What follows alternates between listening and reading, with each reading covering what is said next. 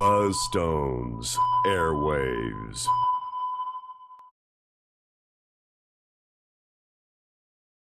This is Buzz signing in with episode 39 of Airwaves. And in this episode, I've got something new to show you. New power supply that I just recently purchased. As a matter of fact, just came in the mail today.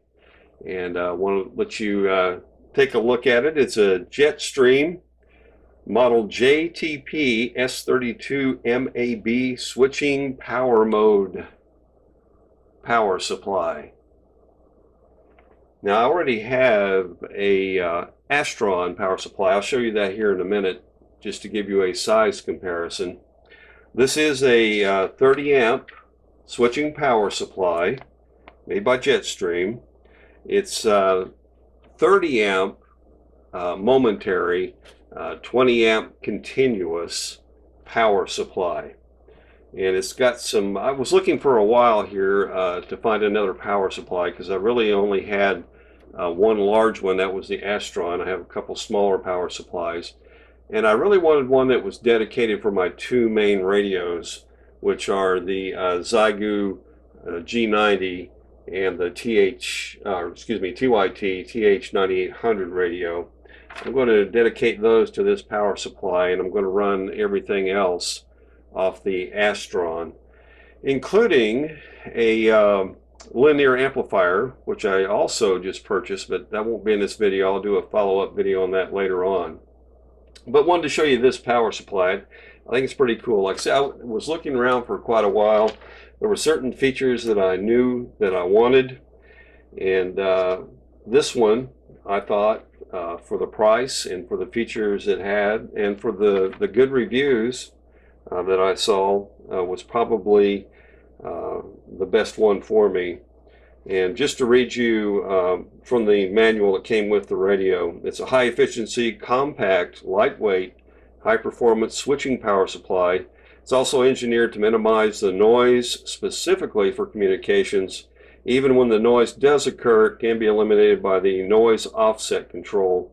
Many convenient functions like voltage preset knob and a highly visible backlit meter are all included in this power supply.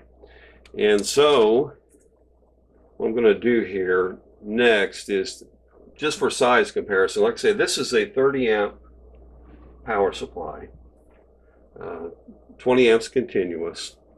And what I was using as my main power supply before, the Astron, it's a RS20M, M meaning that it has meters, has voltage and current meter. Now this is a 20 amp power supply, okay?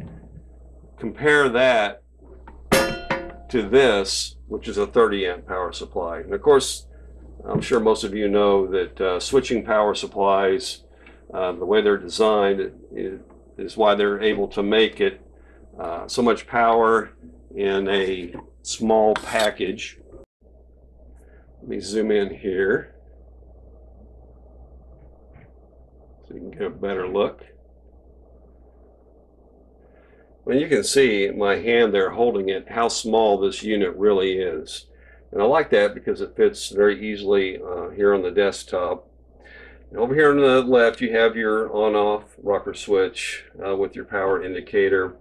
You have the illuminated analog meter, and it has a switch here, which are two modes. There's voltage, which is in right now, and it's adjusted for 13.8 volts. That's the way it came from the factory. And you can switch over here if you want to get amperage. Current reading. There's nothing connected to this power supply at the moment, so there is no current. This is that shifter knob that I was reading to you in the instruction manual there. There are some people who have experienced issues, not with this particular power supply per se, but with switching power supplies in general, that they, on the HF band, they can produce some interference. And with this model, if you do experience that on a particular frequency, by tuning this knob, you can actually tune that that interference out. Now, one of the main selling points for me also on this power supply was that it had the Anderson power pole connectors on the front of the power supply. One of those, because that makes it easy. I used the Anderson power poles in all my radios, so I wanted to be able to easily plug radios into this if I wanted to be able to switch radios around, for instance. And there are two sets of Anderson power pole jacks on the front, which made it extra nice.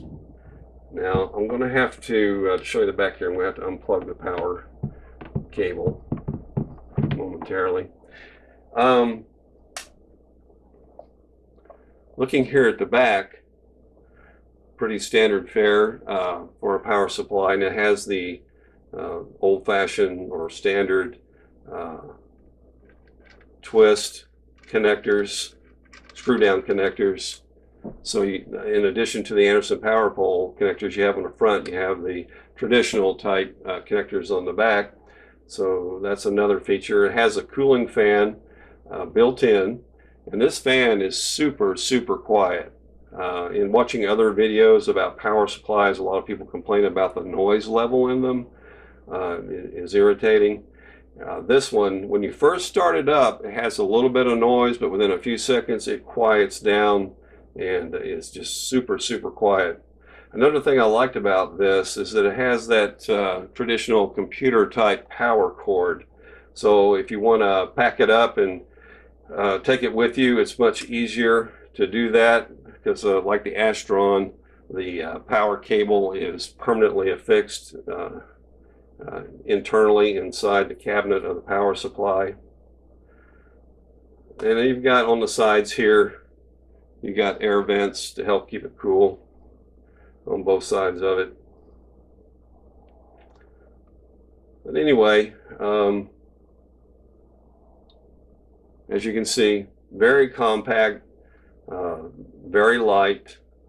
It's amazing the difference between this 30 amp power supply and the 20 amp Astron. Now, of course, a lot of people swear by the traditional power supplies. Some people don't like the switching power supplies, but as I said, I did a lot of research, and this one had a lot of good reviews. People really had nothing but good things to say about it. So I just got it in the mail today. I'm going to be hooking up, like I said, my Xiegu G90 and the TYT TH9800 to this, and be checking it out with those two. With the Astron, I'm going to have my other radios, which is the I've got a single band VHF radio over there, 2 meter, and also a CB radio that I'll be running off the Astron, as well as the new linear amplifier I got. And I will tell you, it's a Palomar TX100. I found it on eBay at a great price. The thing is just super clean. I got it in the mail today too, so you know, after I've had time to connect everything up, then I'll be doing another video on that as well. So this is Buzz. It's been episode 39 of AirWaves. I hope if you haven't subscribed that you will subscribe to the channel. Please give me a thumbs up, share the video with your friends. I'd really appreciate it.